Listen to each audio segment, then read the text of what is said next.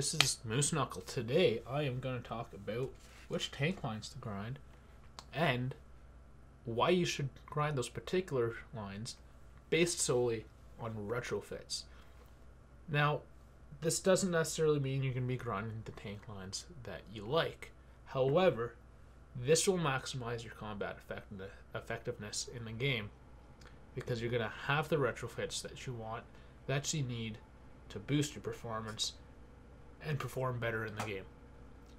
So, quickly here, we're going to jump right into it. Go to our dealers. Go to our TDs in the Wolfing line. I'm going to jump straight up to the Tier 6 Centauro. I'm only focusing on the Mark IIIs. Except in this first case, because there's no Mark III Advanced Thermal Sleeve at the time in 0.16. It says here Centauro 155, not yet in the game. Regardless, rate of fire increase 7.5%. That is great. At Mark II, regardless, great one to have. So start here, TD line. Gonna move up to the Cent 120 at Tier 7. Correction, Lav 600 at Tier 7. Upgrade transmission, acceleration boost, Mark III. There's the second reason to go up this line. Go into the M1128. 2 more Mark IIIs. Enhanced drivetrain, not the greatest. Get the turret traverse speed, which is nice. There's a better one I'll show in a little bit. Max speed, not the greatest thing. And that's why I don't think it's number 1, but it's there anyways because over here we have the magnetic actuator. Damage and aim time. Bam. TD line. 4 retrofits. 2 of them are definitely good. One's excellent.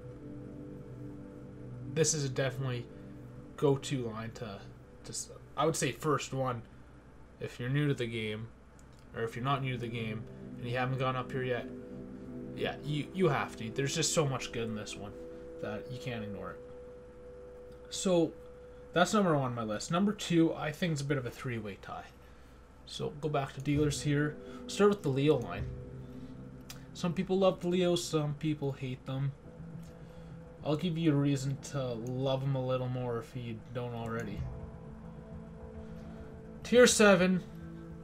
I know a lot of people hate this one, but chrome barrel lining Mark III, is that not worth going to it anyways? Damage, minimum accuracy, that's a solid retrofit to have. Going up to the 2A5 here, air induction pre-cleaner. This is probably tied for first in terms of mobility retrofits. You have acceleration, hull traverse speed. Even though mobility retrofits aren't the best, if you're looking to maximize and you have a mobility slot, you might as well use it. So we're going to jump over now to the Western European MBTs, or some people would refer to it as the British MBT line. So go up to the Challenger, which is a great tank regardless, so most people will get it anyways. Best MBT at Tier 7, hands down, in my opinion, including Mark III intercom systems for technology retrofit. 7.5% boost to crew stats. Can't beat that. The only other technology retrofits that really make a whole lot of sense here, the ones I'll talk about in a little bit, and they're more for scouting, view range type things. Going up to the Ariete. Mark III augmented breech lock, rate of fire and minimum accuracy. This is another go-to firepower retrofit. I would say must have. Pick this guy up as well. Okay, we're gonna swing over to the Shishkin line here for a second. High caliber light armor.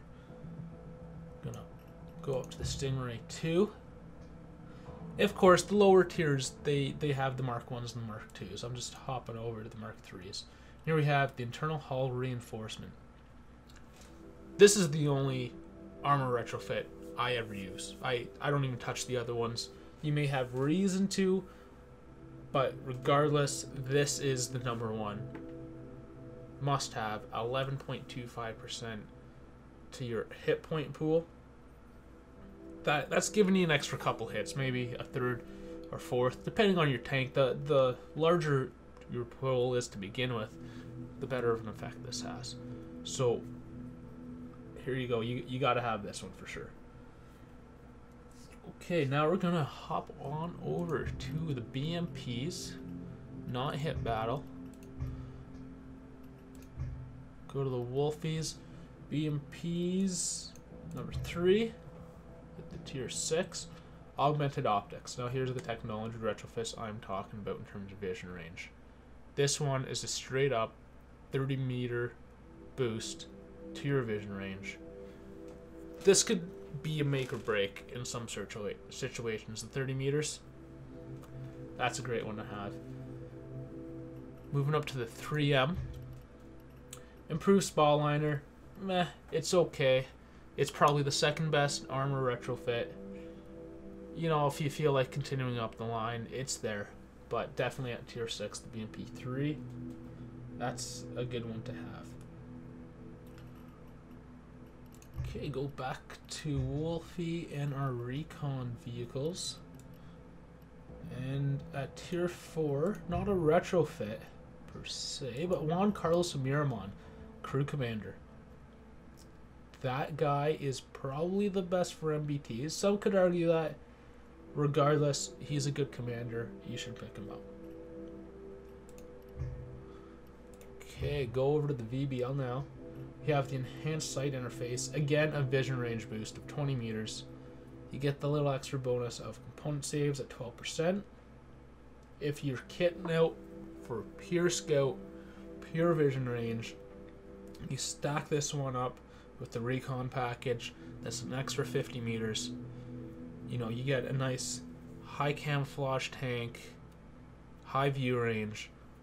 Add some extra camouflage onto it. You're peaking your scouting abilities to the max. Okay, now finally we're gonna head over to the BMDs on the Shishkin line here. The fire support vehicles, if you will. Again, at tier 4, we have Freya Holberg, another great commander. She's a bit of a do-all. Some people use her for MBTs, some people use her for TD, skills, what have you. She can do anything, to be honest, and she is worth having around. We're gonna go all the way up now. There's some other retrofits in here. They're okay. Enhanced helmet material, they're okay as well at the tier 7. That's moving accuracy rate of fire. That's good if you like to shoot and scoop. But more importantly, at the Ramka, enhanced oil cooling. That is honestly the only other mobility retrofit I would consider. This one's the acceleration and the turret traverse, opposed to the air induction pre-cleaner, which is acceleration and hull traverse. Basically decide which one needs more of a boost on your tank, your hull or your turret. That one's up to you. In any case, those lines there, in roughly that order, depending on your playstyle and what you're looking for, those are the tank lines to go up. They may not be the tanks you want to go up, but if you want to be more competitive, you know, check them out. You know, even if you want to go up the American line here, American MBTs, they don't necessarily offer the best retrofits. Another popular one, you got your T series. You know, they do have retrofits. You have the experimental propellant. Damage, pure damage, which isn't bad. You can just do better. And that's why I made this guide. That's what I recommend. That's the best way to get the most out of your tanks, especially if you want to be competitive. So that's it. Let me know what you think. Tell me if you got any better suggestions, if you do things a little different. But that's what I got for you guys today. Thank you.